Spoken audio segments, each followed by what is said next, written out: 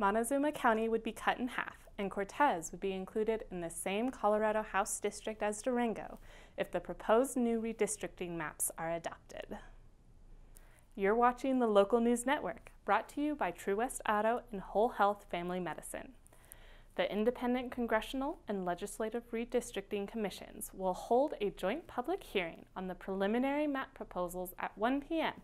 on Saturday, August 7th at the Durango Public Library.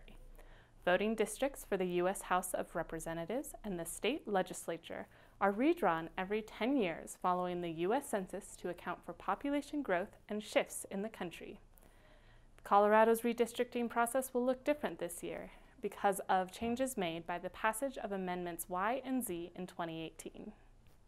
In the past, the state legislature was responsible for congressional redistricting, and a politically appointed reapportionment commission redrew legislative districts.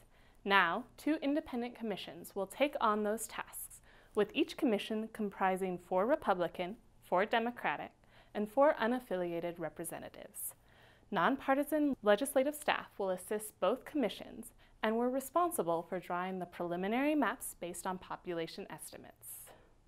The hearing, scheduled for August 7th in Durango, is part of the first round of public hearings to allow the public to comment on the proposals. After the census numbers are finalized, legislative staff will refine the maps based on the data and commission guidance, and a second round of public hearings will be held. When the commissions approve the maps, they'll be forwarded to the Colorado Supreme Court for review and final approval. Although census data has not yet been finalized, Colorado will gain an 8th seat in Congress.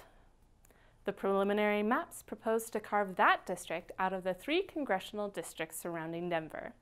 The 3rd congressional district, that includes southwest Colorado, will lose roughly 8 counties, including Pueblo County and the San Luis Valley, but will gain Park, Teller, Chaffee, Fremont, and Grand counties.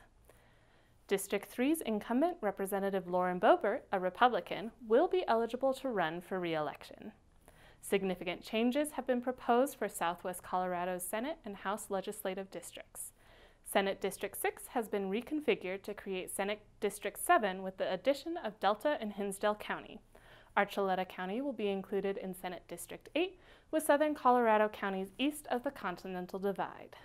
State Senator Don Coram, a Republican from Montrose, remains in the new district. House District 59 has been significantly altered on the proposed map. The eastern half of Montezuma County, including Cortez, Dolores, and Mincus, have been combined with Archuleta and La Plata counties to form District 52. Representative Barbara McLaughlin, the incumbent, is a Democrat from Durango. San Juan, Hinsdale, Ouray, Montrose, San Miguel, Dolores, and Delta counties will join the western half of Montezuma County in the new 53rd House District. If you can't make the hearing in Durango, you can submit your comments online and learn more about the process at redistricting.colorado.gov. Thanks for watching this edition of the Local News Network.